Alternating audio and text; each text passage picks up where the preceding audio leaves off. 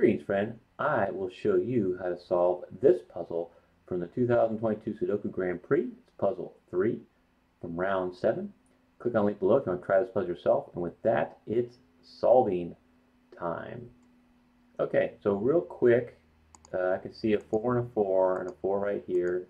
And so it means this is the only place for a 4 on block 2. 7 here means this is the only place for a 7. So we can mark that.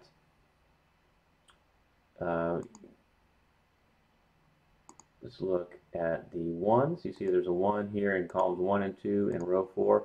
So this has to be 1. Again, I solved this puzzle. I competed in the Grand Prix. You see my first 2 videos on this, rounds 1 and 2. This is round 3. I'm kind of solving this again since it's been the first time since I actually competed, and trying to remember some of the things I did. I did love the way the initial design of this one worked out, and I felt like rounds 1 and 2 were easy puzzles, but I struggled with the layout to get some rhythm going. Rounds 3 and 4, you'll see I did pretty well. And I'll do this one without marks as well. There's nothing too particularly hard, just some pointing and pairs and some claiming pairs and maybe some naked pairs. Nothing too much harder than that. All right, so 7, 7. This 7 means this has to be a 7 right here. And you'll see there's 2 spots for a 7 right there. Keep that in mind. And be 2 spots for 7 right there. All right. The thing you want to look for too is also kind of like what I call like a shelf idea. Okay, so you have these 2 3s here. This has to be a 3. And you see how this 1 7, kind of blocks off these squares.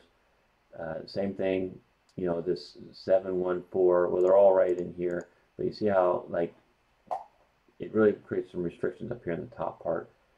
Okay, now I'm looking across row 2. Where can a 3 go? It can't be here, and it can't be here, so it has to be right there. And what leaves you with is a 5 and an 8. We can't put the 5 and 8 there yet. And for you that haven't competed in yet, it was kind of interesting for me, is you basically sign up, and when you're ready to go, you have a 4-day period to get started. Once you hit start, your clock is running for an hour and a half. And so from the time you start, you have an hour and a half. And what you have to actually print out the puzzle. And so it took me a few minutes because my printer's upstairs. Print out the puzzle, come down, fill it out with pencil marks, and then you input, 2 of the rows into the answer sheet. So you input that in, you hit send, and it'll give you a check mark if you've entered it. You don't know if it's correct or not until after the over, but it's only going to grade those ones that you've input in. So after each puzzle, I was inputting in to make sure I didn't lose anything. And I only got to input 5 of the 14 puzzles. I was pretty slow about it. Definitely need some improvement there for next time. All right, so 5 and 8 there. What I'm looking, so 9s, 2 spots for 9 there. Okay, so can't really do anything with the 9s yet. I'm trying to see, is there some more restrictions here? You see how the 2 comes across, and so the 2s are a pointing pair. They have to be in one of these 2 spots, right? In block 4, right? So one of those has to be a 2, which means the 2 can't be here. You have this 2 coming across row 5, this 2 coming down. So we can solve for 2 right there. And now you see with this 2, we can solve for 2 right there. And then there's 2 spots for 2. We can't solve that just yet. But it does create, you'll see here too, it's kind of interesting, this 2 cuts across row 2, and this comes up column 7. So these are actually a 2 as well. And I think we did that with the 7s. So what you have here, 7, 7, and 2, you have a 2, 7, basically hidden pair right there. So this is a 2, 7 hidden pair. Nothing else could be here except the 2 and the 7. So where are the other candidates that we don't see here? 5, 6, and an 8.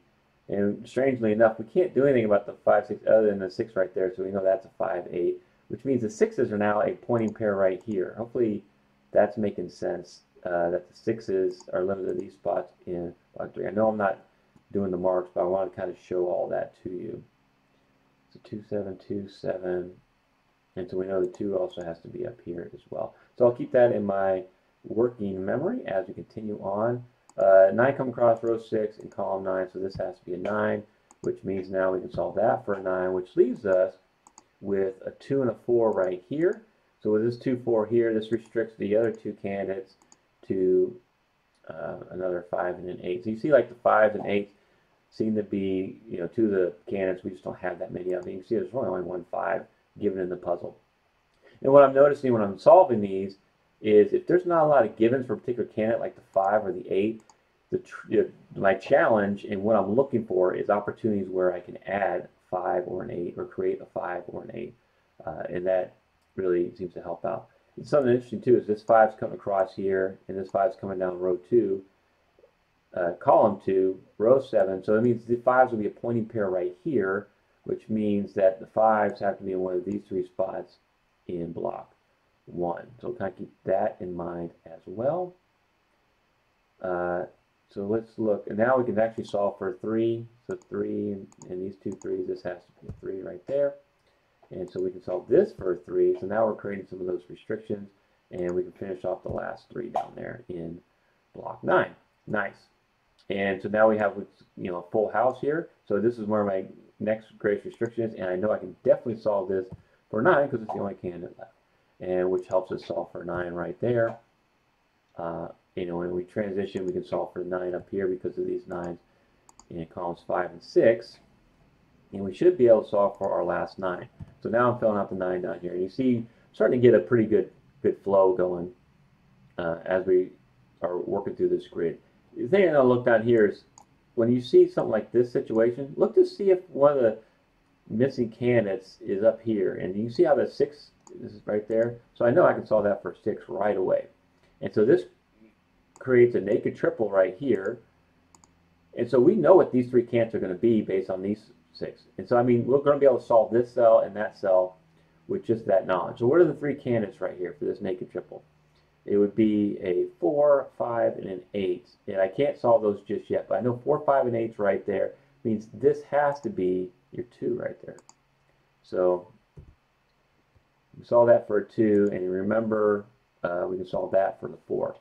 Hopefully you understand how you can use things like, oh, there's these 3 cells. I know I can solve that cell. Now I know I can solve that cell and kind of move forward with the puzzle. So now with the 4, we can actually solve this for a 4. And then we can solve over here for a 4. And you know, it just creates, you just start creating so much restriction in the puzzle that the solves will come quicker. Let's look up here where we have 8, 6, and an 8. Can I solve that yet? Nope. May not be the best spot, but I feel like with the 2s, we've started to create quite a bit of restriction. So now we can solve over here for the 2, because remember, this is a 2, 7 hidden pair. So we know that's a 2, and what we have left here, 5 and an 8. We're getting 5 and 8s are being kind of tough on us right now.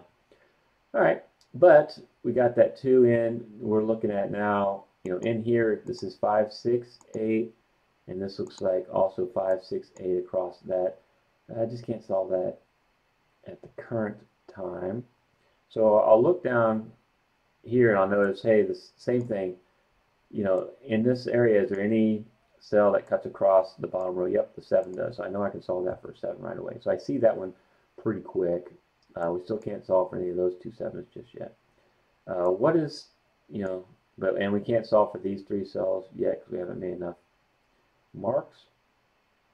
All right, we know a 4 can be in one of those spots.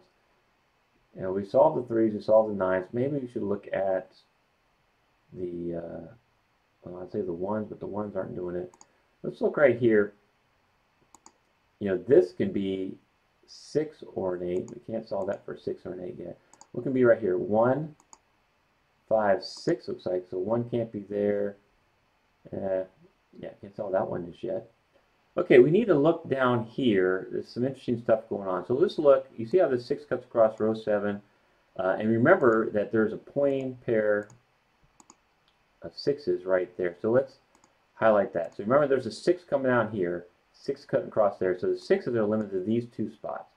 Well, the 7s are limited to those 2 spots as well, remember? So I'm going to just show this as a 6, 7 pointing pair, or naked, actually a hidden pair, 6, 7 hidden pair. So what does that mean? That means that this 5 now cuts across row 7. So 5's got to be in one of these 2 spots. If 5's one of these 2 spots, 6, 7's here. Remember, 2 7's there. Where can a 5 be up here? It has to be in this spot now. And so that's how you solve this particular cell and make some progress with the puzzle. And get rid of all those highlights. So now that's a little tricky. I remember there being an issue here and having, getting a little stuck. So I was able to find that, and I was pretty happy about it. So 8, 5, 8, and now we can really start making some more good progress with the puzzle here. All right, so you see 1, 3, 4, 5, 9. I can't do anything with that particular part. We know that's a 2, 7, and we know now this is a 6, 8. And so if this is a 6, 8, what's in these three spots here? You're looking for a 1, 6, 8. So you're going to 1, 4. We're going to be able to solve this right here. 1, 4, and a 5. So this is going to be your 5 right there. And since that's a 5, you remember this is a 4, 5, 8. So that's got to be your 5. This has got to be your 8. And that's got to be your 4. All right. So 4, 4. Only one spot left for 4 here in block 9. So we already solved that. This is still your 6, 7, which you can't solve. What's across here? 1, 2, and an 8. Only one spot left for a 1. So that's got to be your 1. This has got to be your 2 and your 8 right there. Great. So again, making a lot more progress here. And we added quite a bit of 5s. I feel like that's maybe where we can work next. And also we're able to add an 8 in here too, which is kind of nice. All right, so where are we going to go for the next spot here? 5, so we know that's a 6, 8. And then what was right here? 5, 6, 8. And these are, that's a 6, 8. So this is a 6, 8, this is a 6, 8. So where can the 5 be? It's got to be right there in row 1. Okay, and so the 5 coming down, this is going to be a 5. And did we get all the 5s? Almost. Here's your last 5. Great. And so now we can finish at 5, 6, 8 because of that 8 right there. And we can finish this full house 8. We can finish the 1. That's the one thing we're missing. And look across here. What are we missing here? It's a 6. Great. And so now remember, this is a 6 and an 8 here. This is a 6 and an 8 here. And so you go back and use that mental memory to kind of go back and finish off those blocks. So what do we got here? We got a, I remember there's a 2 and an 8 right there. There's your, I'm sorry, the 2 and 8's right here. There's your 8. So there's your 8. There's your 2. This is a 6, 7. There's your 6. So there's your 6. And there's your 7. And now the 7, 2, which we had identified very early in the puzzle, we finally get to solve. So we got 3 left. Always try to look at them in a clump, right? So 1, 6, 8. I see 2 1s right away. So I know that's got to be my 1. Then we'll look up here. See, there's a 6 already in that column. So that's your 8, and that's your 6. Check out these other solving videos from my channel regarding the Sudoku Grand Prix. Don't forget to buy me a coffee link. Thank you so much for watching.